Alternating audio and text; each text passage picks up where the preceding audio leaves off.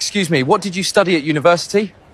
Computer science. Oh, well, make some room then. We are all cooked. It's not that bad. Is your computer science degree going to guarantee you a job right out of university or college?